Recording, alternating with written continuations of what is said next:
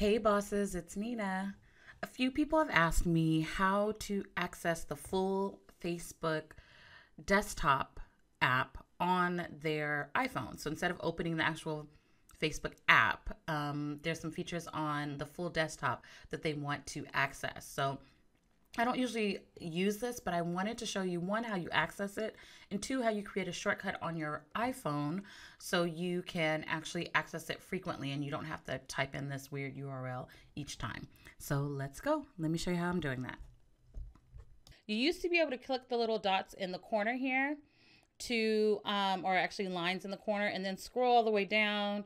And there used to be like show desktop. It's no longer there.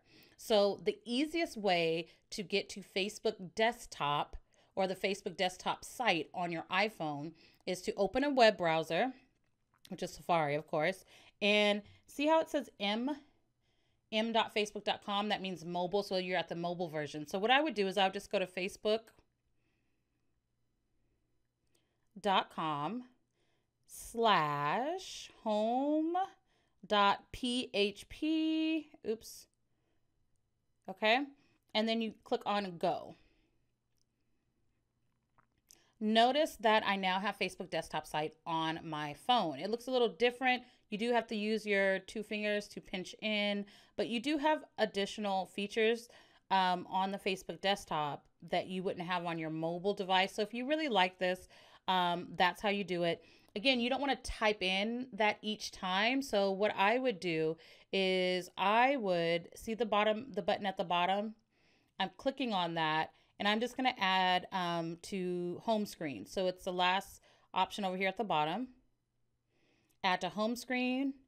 And I would just call it Facebook desktop site or Facebook desktop, whichever one you want.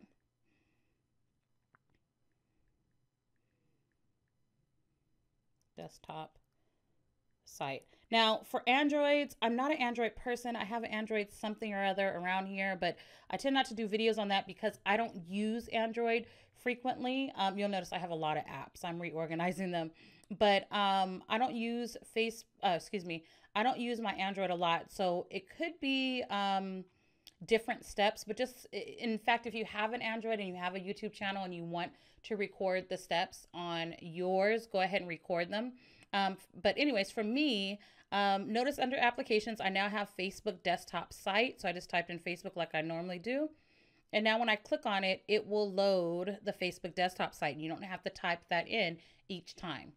Hopefully that answers your question. If you have other questions, as usual, go ahead and put them below. Please make sure to subscribe and hit that little bell so you can get notifications when I send out new videos, because I will be sending out a lot more videos. I'm committed to at least once a week, if not more than that.